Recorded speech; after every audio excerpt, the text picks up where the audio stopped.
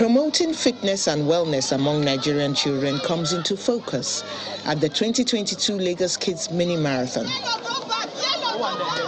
The event, organized by St. Saviour's School Ikoyi Endowment Fund, seeks to inspire kids to be more physically active from an early age.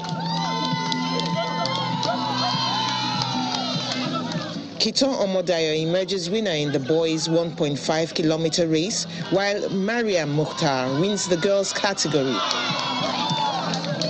Both participated in the 6 to 8 years race.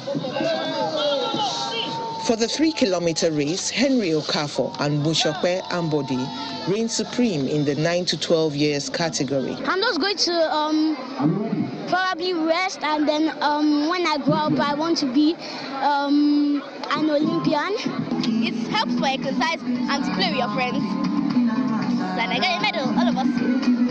Actually, this marathon helps us get fit, and if there's any coming event again like this, we'll be ready and we'll actually win first place. It means getting fit and getting ready for upcoming events, like if I have to run away from something.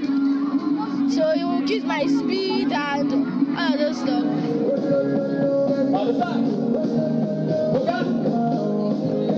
Part of the proceeds from the mini marathon will be used to support social and developmental causes. St. Saviour's School is a school that believes in excellence, and our excellence is not just in terms of academics or sports or music. Sports is also important. We're hoping from this we will have children who will go on to be world-class international marathoners. Come to School is a charity that we've been supporting for the past, since we started the mini marathon in 2017. So we're doing that, we're still doing so.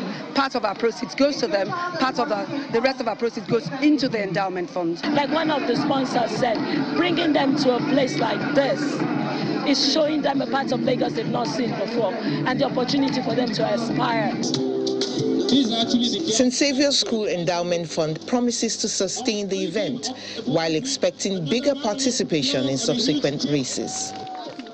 Congratulations.